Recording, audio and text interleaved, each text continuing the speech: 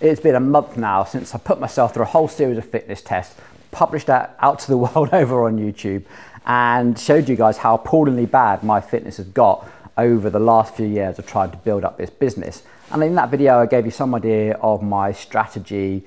So this video is going to be an update on my progress, to let you know how that's going, the evolution of my strategy, so to speak, and what I'm going to do going forward. So we're going to show you what sort of workouts we've been doing over there in the Turbo training studio and what we've been doing over in the gym as well. First, I want to talk you through my body composition, which was the biggest problem I had. Now, straight after that video, I went out and bought myself a set of smart scales. Nothing special, just picked something off on Amazon. They were called the Eufy P3. Absolutely no idea if they're good or not. Don't take this as a review or endorsement or anything. They were a price I was happy to pay and the reviews seemed good. But what you do get is a report every time you stand on the scales of all the various things that make up your body composition, not just water, but your various protein, your visceral fat, subcutaneous fat, all that sort of thing. And it was actually quite interesting.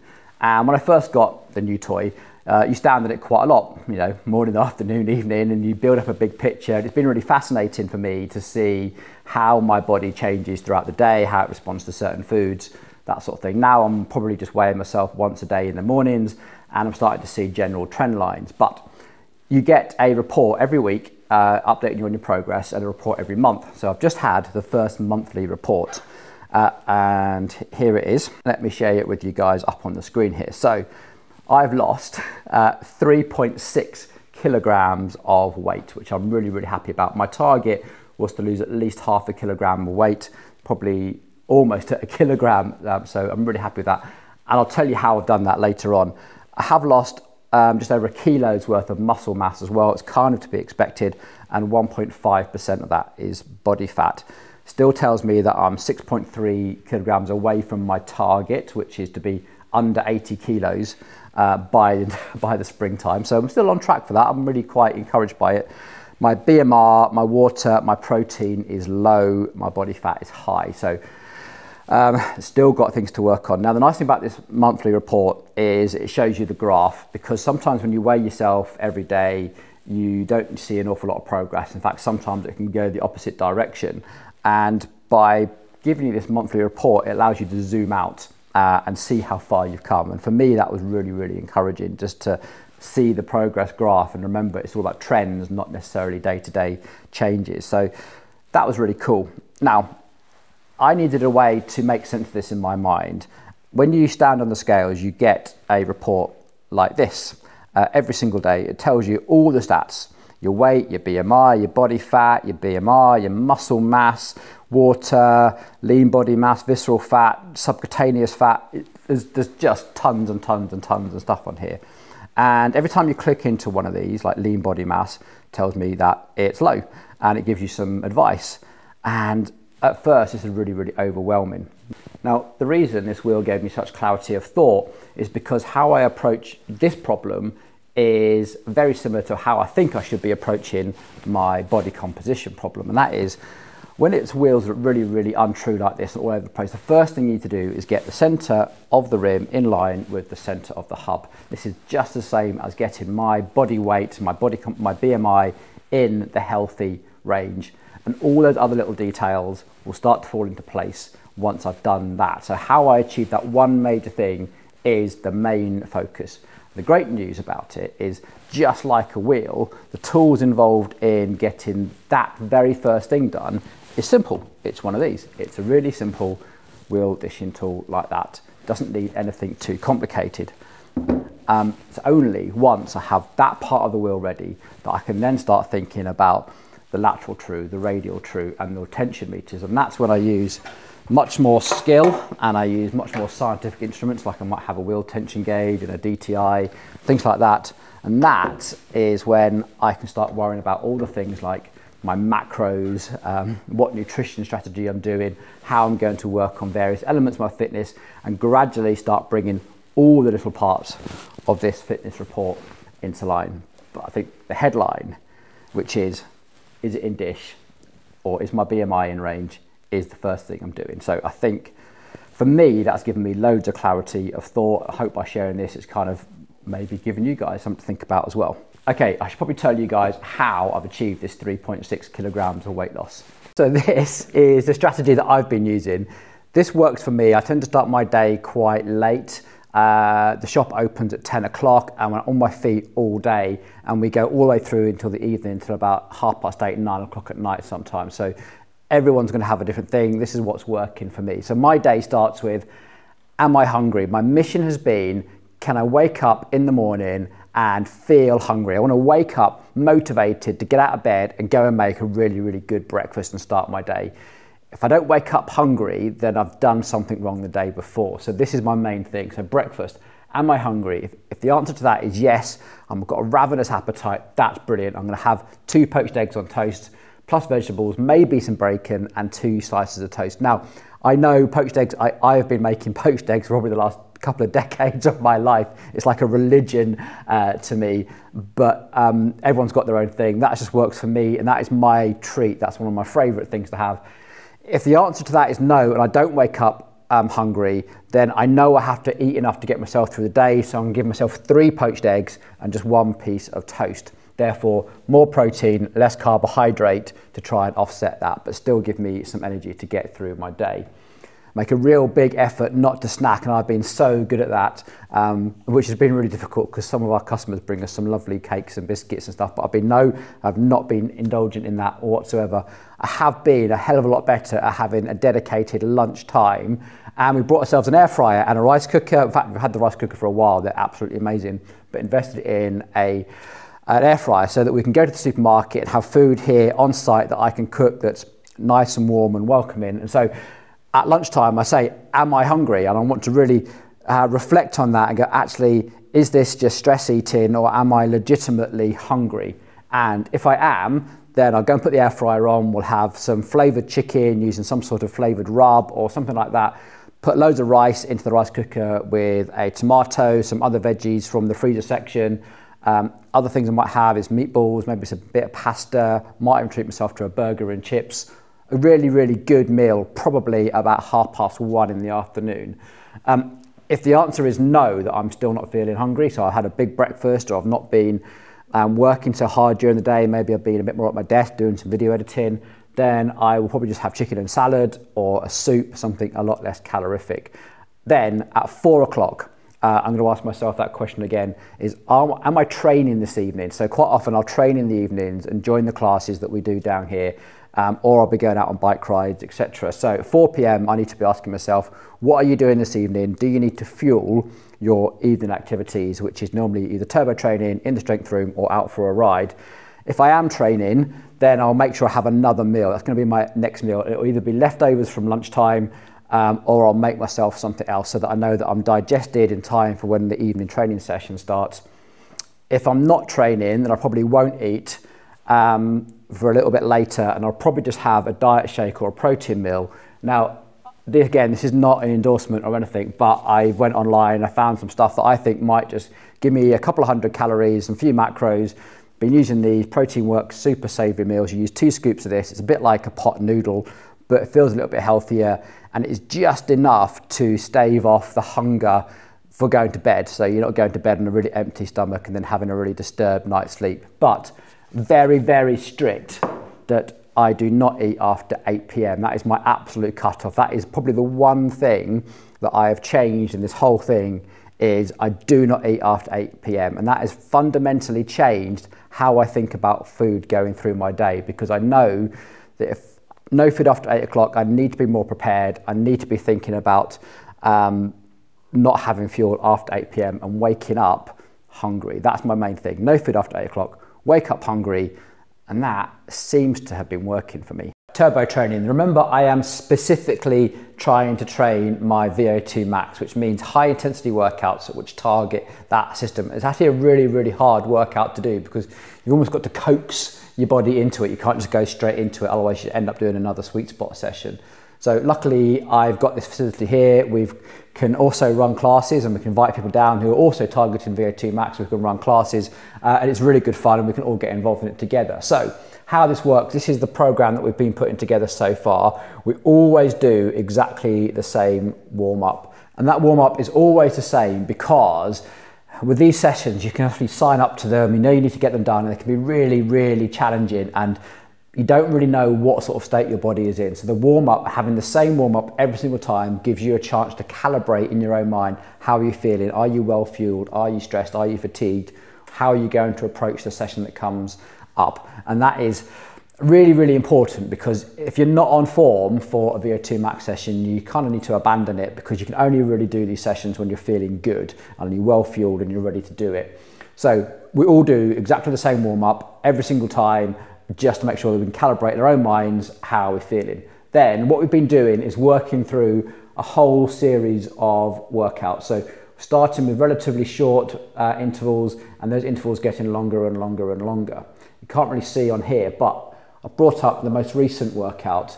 Now, these are about 30 seconds on. So the green sections is when we're using the erg mode, i.e. the turbo trainer is in control, and that's going to hold you at a nice steady 65% of your FTP. So you've always got that to go back to. A little bit harder than just general rest, because we're trying to create that element of stress on our oxygen system. The orange sections are when we go into what we call course mode, and it gives you a gradient, so you can change gears. Now the beauty of this is, because you don't being held to a number, is that these are supposed to be absolute maximum efforts, and your maximum effort here is going to be different to your maximum effort here, but the important thing is that all maximum efforts. I'll show you that as we go and how we're going to monitor that. So in this particular one, we've done our warm-up, we do 25 seconds as hard as we can, and a 5-second ramp to really make sure we put a maximum intensity into that particular one. The first one is normally a bit of a calibration. People are trying to get used to it. You know, what's my vibe today? And then after that, we sort of stick in the same gear, and we let the computer switch between erg mode and course mode, and we do those other intervals. And these really should be absolutely flat out. Now, what I've got up here on this big graph is my live trace of data from the workout that I did. So this light red line you can see here is my heart rate. And you can see how this gradually gets, the peaks here get higher and higher and higher. So my max heart rate is here. So I'm never getting a full recovery. My max heart rate is almost on the last interval. The blue line is my saturation of muscle oxygen that we use with these sensors we got here on our legs. I've shown you these before. So this is a NIRS sensor, so near infrared, shines into your muscles. These two sensors pick it up, and we get into a percentage of the saturation of muscle oxygen. Now that means that as we do exercise, we use the available oxygen in our muscles, then our respiratory system has to try and elevate and then compensate for that loss, and try and replenish. But as the load comes off, i.e. we're not trying hard, our respiratory system has an easier time and can resaturate, i.e. accumulate oxygen more quickly. So what we're trying to do with these intervals is a rapid desaturation of oxygen, i.e. get yourself into a massive amount of oxygen debt and then slowly repay that debt. So rather than just a full rest, you kind of slowly allow your body to come back. So the target for all of these is to hit a consistent level of desaturation, no matter how hard you're trying. Because right back here, I might be putting out 400 or 500 watts in that interval. Over here, it could only be like 380, 390, but the important thing is I'm achieving the same level amount of oxygen debt. Now, this is still pretty much a warm-up, because as you see, we come into this full rest here, we get a massive resaturation and high levels of oxygen saturation of the muscles, and then we come into the true bit of Vo2max training. These are 2.5 minutes of absolute flat out as hard as you possibly can, and we'll see rapid desaturation, holding that desaturation for a long, long time. These are hard. We get the rest, full resaturation, and then we try and emulate. Now, the sign I know this has been a good workout is because I can't emulate it. Therefore, I've stressed my body in this workout, and this is now putting under a little bit of strain. Workout done. Now, when you're doing these sort of workouts, you need to work yourself up. You need to sort of be going through 30 seconds on, 30 seconds off, going through Tabata and Wingate methods up until the full Norwegian.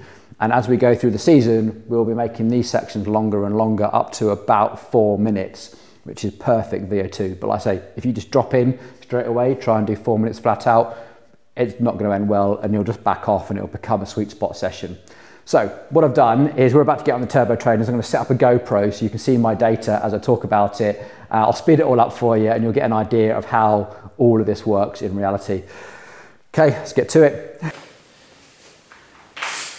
This is my rider display here. This is my target power, my current muscle oxygen saturation, my maximum and minimums.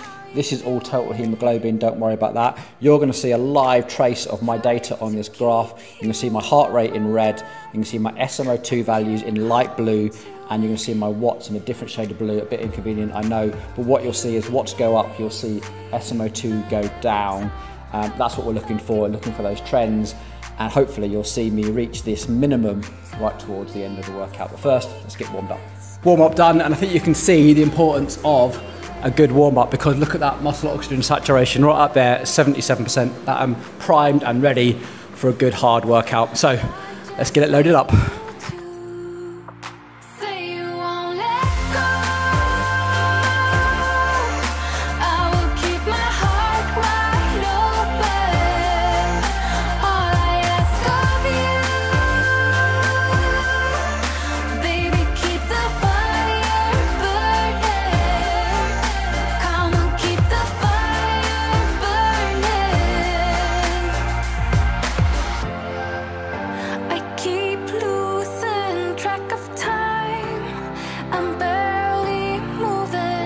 Okay, let me try and talk you through what just happened here. So it wasn't a great workout. I could tell through the warm-up that I was a little bit fatigued. So these numbers here are a little bit out of range for me. So max of 84 is quite high and a minimum of 55 is quite high. I could normally desaturate to about 20%. I was getting the indications that I was quite fatigued, because during the first bit here, you can just see the light blue line, ignore the heavy blue line, that's wattage. As this was escalating, this should really be much deeper troughs on here. So all the clues were there. Going into the big first desaturation was okay. Definitely felt that was tough. I was a little bit underpowered, probably only doing about 125% of my FTP. That would normally be 135, 140% for me. And definitely the evidence was there. During the second one, I couldn't do it. I had to stop, and this is what you can see here. So I had to stop for a few seconds, and my heart rate come down. Now, I do this rather than turn the intensity down, because remember, I'm trying to do Vo2max training, so I want time in zone, and the temptation is to change gear, make it easier, slow your cadence down, whatever. That's the wrong thing to do. The right thing to do is come back, give yourself some rest, either stop entirely, or if you get a bit of recovery. I felt okay, I finished off the session, managed to get another good desaturation, get my heart rate back into zone, and put my body under a bit of stress. But all the signs are there. Probably need a rest day tomorrow. So other stats we can see on here. Calories for that session. So Vo2max training isn't actually massively calorific, which is why I like doing it, because it doesn't really bump my appetite up in the same way that Sweet Spot does. So it's much easier to try and maintain a calorie deficit for weight loss than it is doing Sweet Spot training. Heart rate is only just coming down to below 100. That's okay. Let's have a look. What else have we got in here? Max power for that session was 476 watts, max cadence 124, max heart rate 188. Now that probably sounds very high.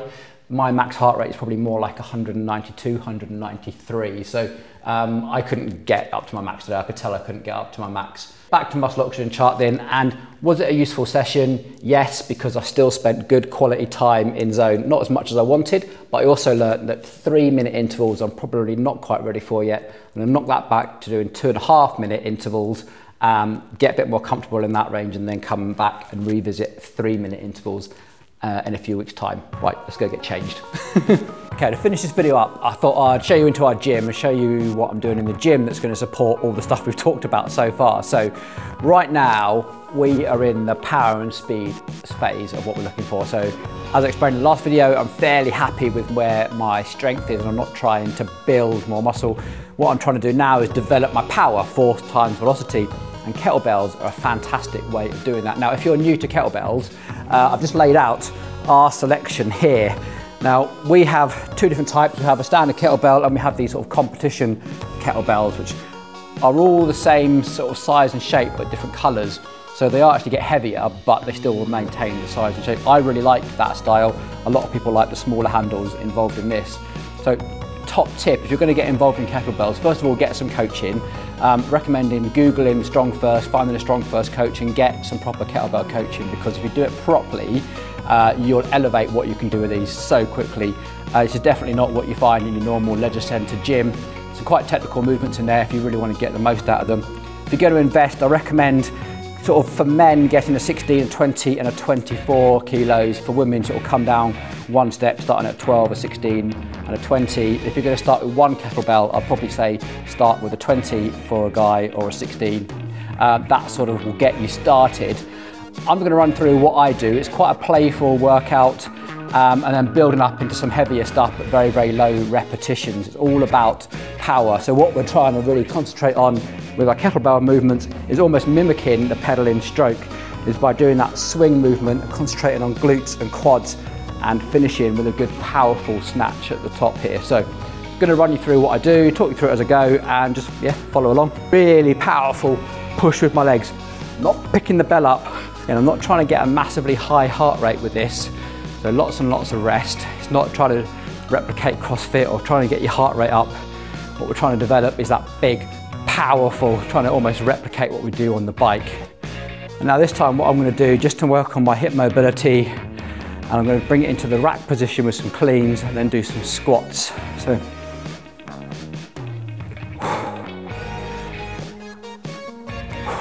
going to do a couple of snatches. It's a move I really like doing. It's really dynamic. You really got to think about a strong core, think about your technique.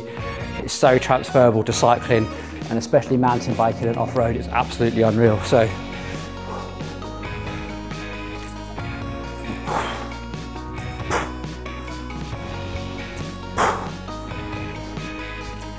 cool. See, just having some fun with the kettlebell.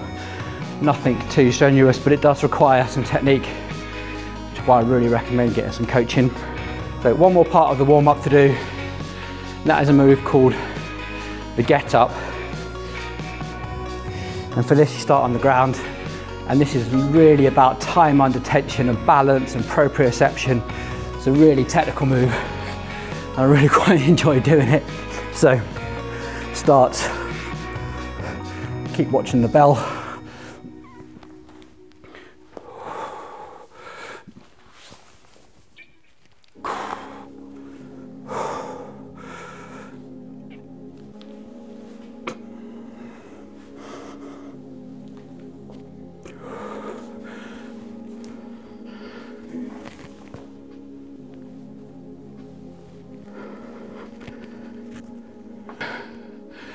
Warm up done, and like any warm up, I'm starting to get a good feel for what I want to work on, what sort of weight I'm going to choose.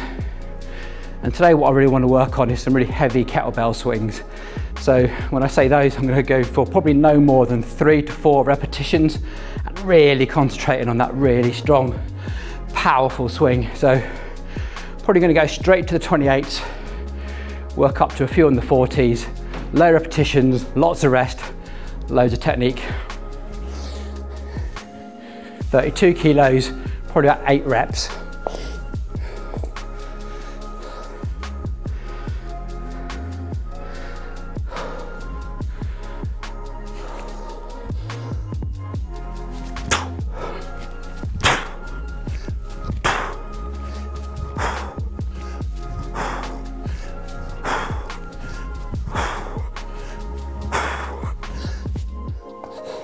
Finally, 40 kilos, a little bit on the heavy side for me.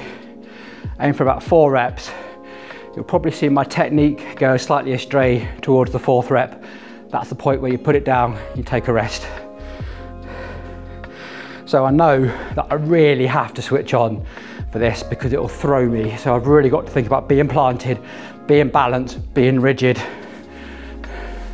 For me, I like a heavier weight because it makes me switch on. And then I learn more about what muscles I'm using, transfer that straight to the bike, you're putting down some power, keeps everything strong, rigid, bike just goes forward. Okay, here we go.